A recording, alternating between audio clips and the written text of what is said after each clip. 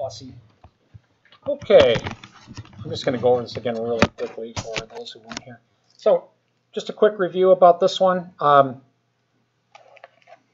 This question is testing on whether or not you realize things like because these are equal resistors here and here, they're going to have equal voltages, meaning that the currents here and here,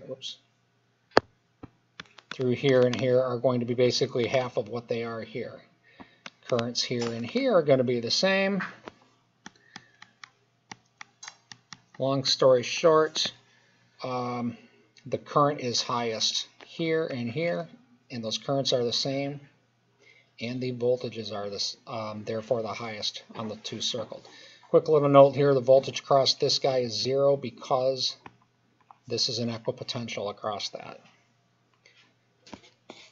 Okay, moving on.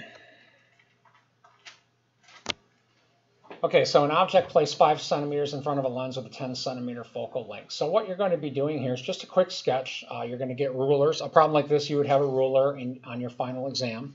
You know, you would measure 10 centimeters, whatever that happens to be, measure 10, put the focal points, put the object at a measured 5, and then draw the, and then just sketch it, looking for where the image is. Now, the point of this problem isn't about applying the thin lens equation. This is just about how to do the ray diagrams. And that's why it says estimate the final location and describe whether it's a virtual or a real. I'm not going to do that for you, but we'll see if you can do that here in class. And for those of you who are just watching this over video, try it. And if you can't get it, you know, send me a text and be happy to go over it with you. Bohr theory is something that we did not get to at this point and will not be on your final exam. As I just told the class, however, I'm going to be assigning a video on this. It's not going to be on your final exam. You don't need to worry about this. I do want to at least get you some exposure to Bohr theory of the atom. It's an important part of physics too, but you don't have to worry about it as far as your final exam is concerned. So this one right here is just designed to test your knowledge on classifications of different electromagnetic radiations. So we're trying to classify these from lowest energy to highest. So you got to decide, you know, which of these you think is the lowest energy, and then the next lowest, and then the next lowest, and so forth. I don't, with the exception of visible spectrum 400 to 700 nanometers, I never make people memorize actual cutoffs. And by the way, the cutoffs for these aren't hardline cutoffs anyway, they overlap. But anyway, long story short, for number 5, ask yourself which of these is the lowest energy, the next lowest, and so forth. Number 6, put an X where you believe the net electric field will be 0. There's no math required for this. What you want to do is, I'm going to pick like 3 points here, like A, B, C. The point of this problem is kind of twofold. One, can you tell electric field directions for both charges at all 3 of those points? And you should be able to eliminate one of those points immediately. Anywhere where the electric field is in the same direction, there's no possible way they can add to 0. Then look at the other 2 points and then compare relative magnitudes and think about things like the charge. This is 15 microcoulombs, this one's 10. And I think you'll find that only one of those other points is it possible for them to add to 0. But you have to decide which.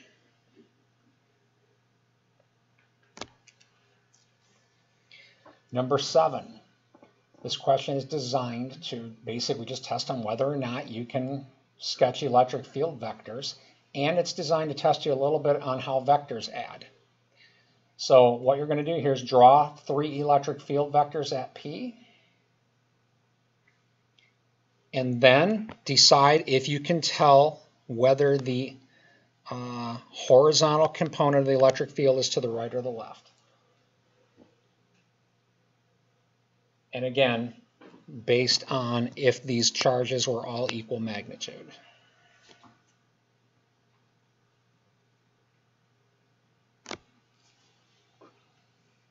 This is testing you on Lenz's law. So the system shown below, which way does the magnet move, right or left, to produce a current in the right through the resistor? So imagine, all right, you got a current to the right through this resistor. Then ask yourself, okay, what must be happening here? Or if you have trouble reverse engineering these problems, go to the magnet. Maybe this would be easier. And imagine the magnet moving to the right. Why right? I'm just picking a direction. And then ask yourself, what direction is the field here? Would the magnetic flux be increasing or decreasing? What direction then would I get a current here? And you should be able to tell then whether the magnet needs to move right or left.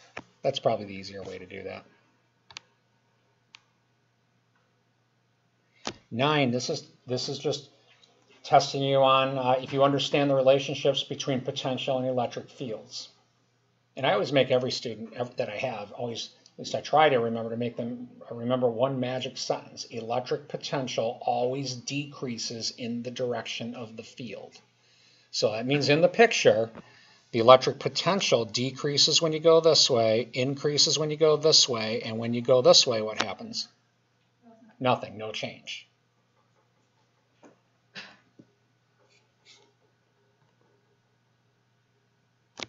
Let's see, a bunch of light bulbs here. And again, this is on the no calculator part of the test. This is going to be a conceptual question. Consider the system bulbs. Is the potential difference between A and B greater with the switch opened or closed?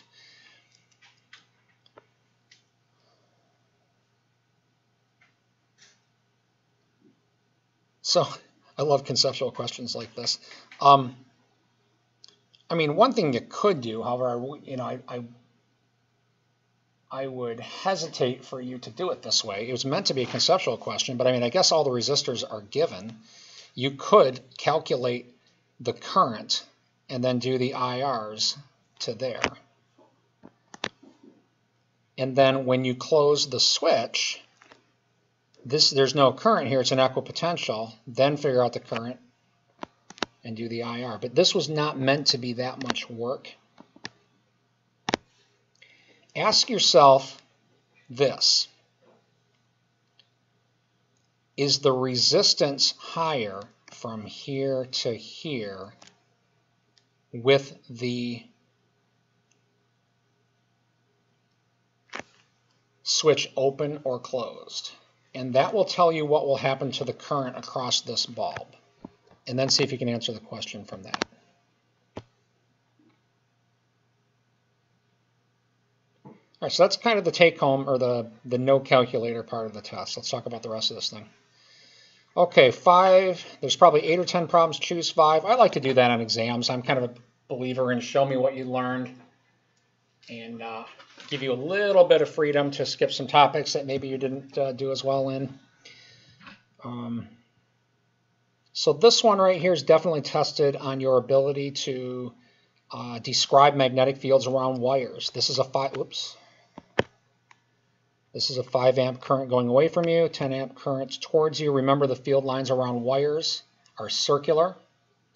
And a little reminder, the field intensity is mu sub O over 2 pi I over R.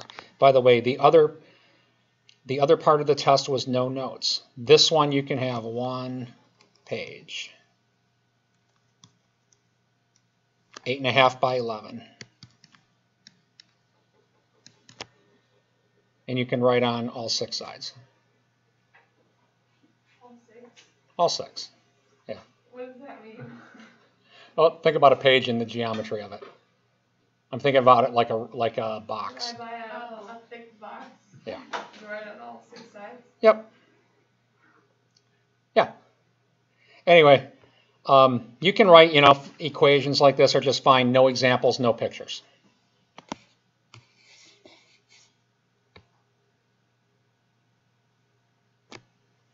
Similar type of thing, testing you on how to draw electric field vectors. We're drawing the electric field vectors at the center, that's here. Use symmetry where appropriate. I think you'll find this problem is reasonably short if you apply some symmetry. Like I wouldn't try to do this in coordinates like this. Do it in coordinates like this. And you'll see why after you draw all the vectors.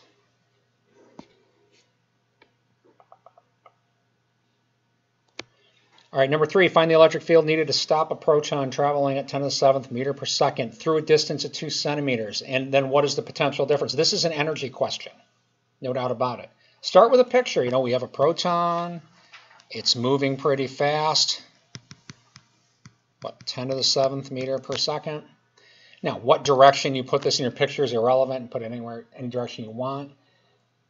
And it's about, you know, what electric field do we need to stop it? So, I mean, here's a good conceptual question. Based on the picture I have, what direction would the electric field need to be to stop it? Yeah, the electric field vector would have to point to the left. As it's stopping then, is it moving towards higher or lower potential? Lower. Lower. Here's another conceptual question. What direction magnetic field would be needed to stop that?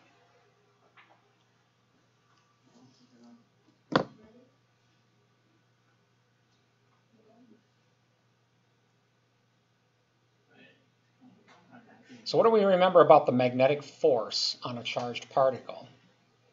It's given by, remember, V sweep towards B. Mm-hmm. But the magnetic force, what's always the angle between the V and the B? 9 degrees. So what will happen to the speed? When your force makes a right angle to your velocity, what happens to your speed? Accelerate. It is accelerating, but what's happening to your speed? It's constant. No, it's Yeah. Yeah, Your it is speed is constant.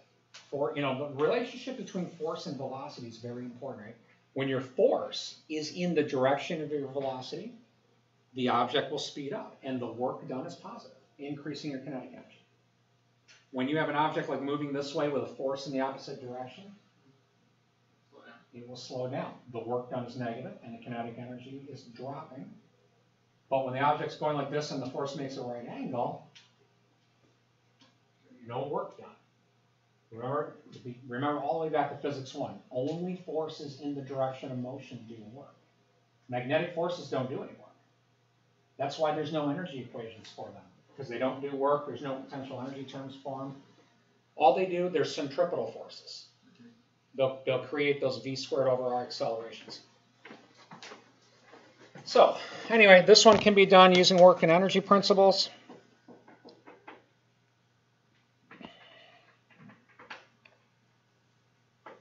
Okay, a circuit. Find the charge on the capacitor. Okay, always pay attention to these, especially when there's capacitors around. A long time. Now just think about the behavior of capacitors when you put a DC voltage on them. What happens to their charge? I mean, it gets charged. If you put a DC voltage on them, their charge will go to some value, and once they hit a max value, then what's happening to the current? Zero. So then, how many currents are there in this circuit with the switch closed? A long time down the road. One. Right? And it will follow this path right there. Then what's the voltage across that resistor? Whoops. For you folks just watching the video. Then what's the voltage across that resistor when that occurs? Nothing. Zero. Yeah. So when you work that, keep that in mind.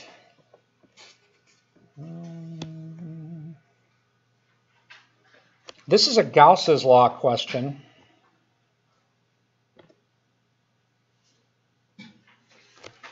Find an expression for E as a function of R, 0 to A. All right, Gauss's law, it's been a long time.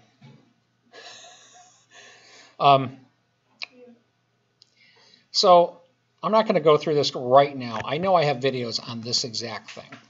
I would suggest you maybe go review that before Monday and come find me next week if you're having trouble. But it has to do with you draw a Gaussian surface in here. You mimic the geometry. Remember that? And then you say, well, you know, the electric field is probably radially outward. You write down this, the total flux, which is equal to the sum of all the EA cosine thetas, is equal to 4 pi k times the charge inside the surface. No, that was a long time ago. Seems like forever ago, huh? Take a chance and go through those videos and review Gauss's law. And I will try to find questions. You know, I'll try to make sure that any Gauss's law questions for the final are not super horrible. Again, this is why I did kind of an 8 choose 5. Okay, remember when we did the magnetism test and I told you I pretty well guarantee you there's going to be a question on there like this? And I guarantee you there's going to be a question similar to this on the final exam. This is kind of like one of these fundamental problems that just really every physics class should see over and over and over. There's really a lot here going on here. And there's a lot to kind of learn about magnetism. And one important thing, being able to calculate the magnitude and direction of a magnetic force is important. So, you know, be sure in this picture, with the given magnetic field vector, which is in the plus k, can you find the magnetic force direction on every one of these? Okay. Another important thing is that this loop, remember, has a property called magnetic moment. And what do we remember about magnetic moment and its direction? It's always what? Perpendicular to the areas, and you tell which one by right-hand rule. So is the magnetic moment in this one going to be kind of like back and right or front and left?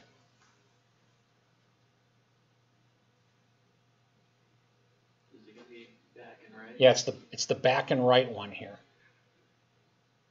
Is it the current? Yep. And then, you know, torque equations, right? Torque is IA cross B. I don't know if this question even asks for that, but I mean, usually they do. And one of the reasons why I like to talk about problems like this, it also gives you a little insight into atoms. Okay, because an atom has a magnetic moment to it, typically, from the electrons orbiting and from the nucleus, rotation of the nucleus. So atoms themselves have magnetic moment. So you can typically put a torque on an atom if it's in a magnetic field. So I like problems like this because, one, it describes big macroscopic things, forces and torques and whatnot, but it also gives you insight into the atomic world too.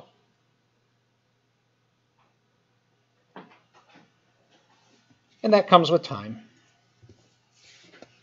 One thing about physics is it's hard to really thoroughly understand all of these things kind of the first time around. Whoa, what the heck just happened there?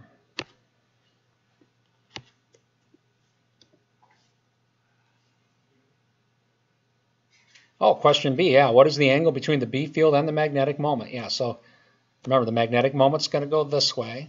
What I would do is draw a picture top view and keep in mind that the magnetic field is in the plus K direction. Right, so that's like this way. So right offhand, is the field or the angle between the magnetic moment and the magnetic field going to be bigger than 90 or less than 90? Bigger. Yeah, it's going to be. You're looking for something bigger than 90. You would do 90 plus 60, right? Say what? You would do 90 plus 60? I'm not going to. I don't remember. It's already off the page, but I'll let you folks figure that out. You folks ask each other. Okay, let's see. An LRC circuit. Always start a circuit picture with a. Draw the circuit. So an LRC circuit has an inductor and a resistor and a capacitor. It is driven by an AC voltage source, a 170, by the way. So basically, what's that probably driven off of? Like an outlet. An AC, yeah. The U.S. power grid is about 170 volts. The 120, remember, is on RMS voltage. But it's not a pure U.S. problem, apparently, because it says what frequency will result in. So the U.S. power grid is a 170 volt, 60 hertz power grid, with the 120 being the RMS voltage. This is, we'll call it a semi-U.S., 170 at some unknown frequency, okay? So draw the phasor diagram for it. Oh, right in the directions, right? And then use the phasor diagram to come up with an expression for the impedance. And by the way, you should be able to get the impedance right from this too, by the way. We know there's a 2 amp RMS current. Right, so just a quick little review. You've got, like V equals IR for resistors, V equals I X sub L for inductors, I X sub C for capacitors. That was an L. And for the entire circuit, IZ. this is what we call the impedance. I like to think of it as the overall total resistance, all things taken into account. And this was given in the question, or the problem, the current. And you need to kind of, calculate the voltage. Right? You can't use a peak voltage with an RMS current. So just keep that in mind. So you should be able to get the impedance of this no problem and work it backwards to get the rest of it.